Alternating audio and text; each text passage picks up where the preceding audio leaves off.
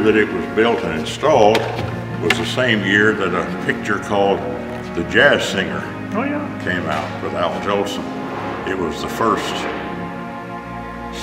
soundtrack, which kind of spelled the death knell for theater organs in a lot of theaters.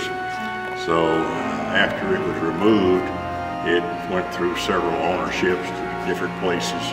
It was installed at the Lakewood Theater out on Gaston Avenue, and was there for 4 or 5 years.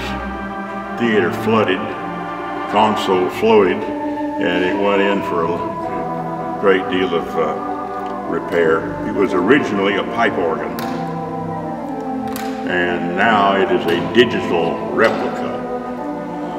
Everything that was available through pipes and wind chests and blowers and so forth is now available on a computer disk.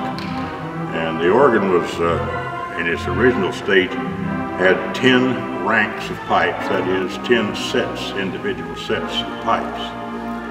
Today it has the capacity to control 31 sets of pipes because of the digital processing. And the whole thing runs on the computer.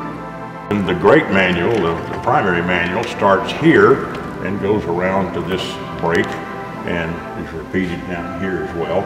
And then the top manual is over here on this side. And these back row are special controls that make things happen. The snare drum that I spoke of,